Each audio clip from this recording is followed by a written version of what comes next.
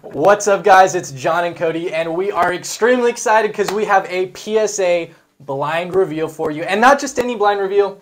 This is a 5-card crossover from CSG to PSA. Always a lot of fun, so stay tuned.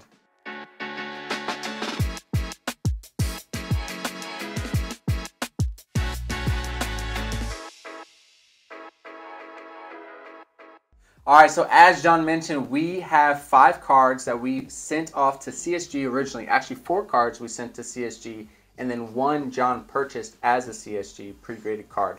Each one of these was a 9.5. However, there is one green label, which is a gem mint, and then everything else will be a mint plus. But we thought there's a good chance that these CSG 9.5s turn into a PSA 10 gem mint, and of course, we're going to demand a lot more money if they truly do gem. Yeah, it's the age-old question, who is the tougher grader? Is it CSG or is it PSA? CSG is a little bit newer to the sports card genre than PSA is.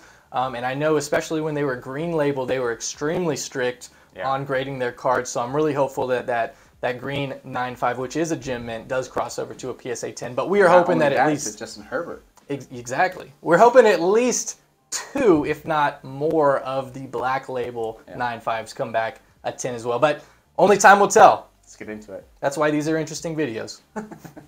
And they grade the back of the card too, whereas PSA doesn't really grade it as harsh as CSG. So that's something to know. But something to keep in mind. But that's enough talking. Let's go ahead and get into this. All right, here we go. We have our cracked slabs in front of us right here. I'll go ahead and throw the first one on the screen. As you can see, this is a Trevor Lawrence. This is from the Rookies and Stars set. This is out of 75, so it is going to be a pink prism of the star-studded series. So here it is. As you can see, it was a 9.5, which is a mint plus. I actually got this card off of eBay, sent it into CSG before all the PSA rates dropped for 12 bucks. I thought it had a chance at a gem.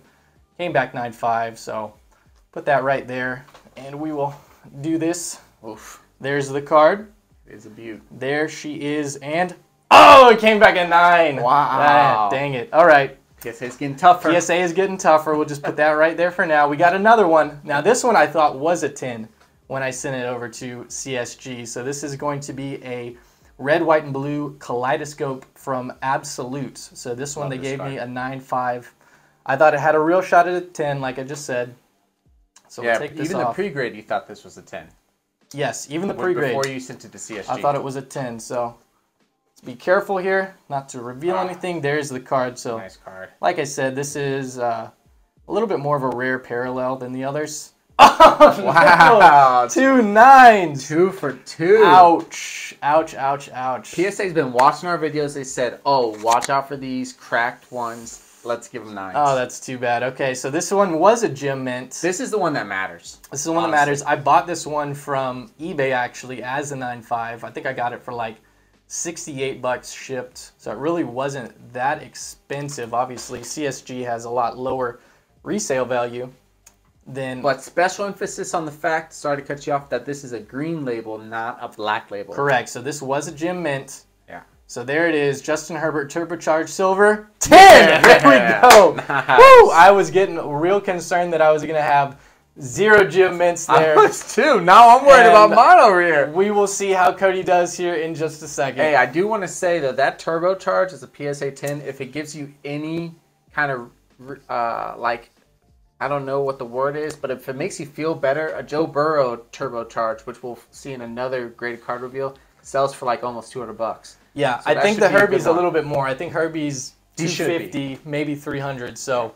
I'm glad that one kind of saved me there, but luckily I didn't pay a whole lot for these 2 cards. I think it was like 10, 15 bucks raw. And so plus the 30 bucks. So we sent this in at the $30 range. So should make my money back on those, but sucks a little bit. All right, Cody's up. All right. Now that John's made me a little bit nervous, I'm going to move these cards out of the way.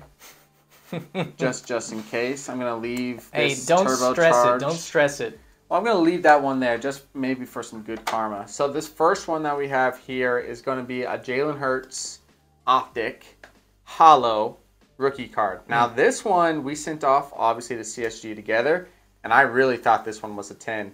But then we went through the breaking video, and I about had a heart attack. But I did notice that there was this little surface dimple right there. Little dimple. Hey, there you go. I'm glad somebody got a 10. Woo! I'm glad somebody got it. Thank you, sir. There you go. All right, so that one's really nice. And Jalen had a great week 1, so I'm happy about that one. Yep. So next one, somebody who I really don't have much faith in is Tua Tagovailoa. This is an optic as well, rated rookie. He looked good. He looked good last week. Yeah. Did he? So got the win. He did get the win against the Pats. And this one looked way better than the optic. So here goes nothing. Oh! I got a 9. Look at that. Wow. Crazy. I really thought this one was in worse condition than this one, and this one got the 9. PSA didn't agree with you. So this is actually extremely interesting. So we had 5 9.5s, 4 of them being Mint Plus. Only one of the Mint Plus 9.5s came back a 10, and thank goodness the Justin Herbert Gym Mint crossed over to a Gym Mint, or else I would have been questioning everything. And thank goodness the Jalen Hollow crossed over to 10. So really the 2 most expensive cards probably crossed over to 10. So that's a good thing. So not terrible.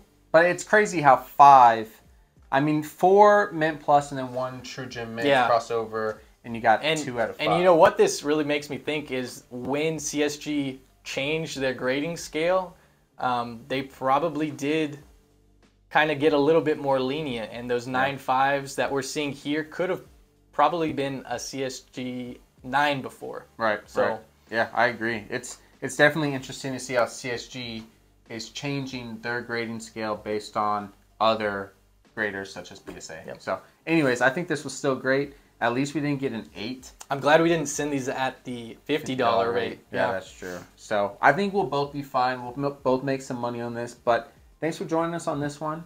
It might be one of our last cracking videos. For a while.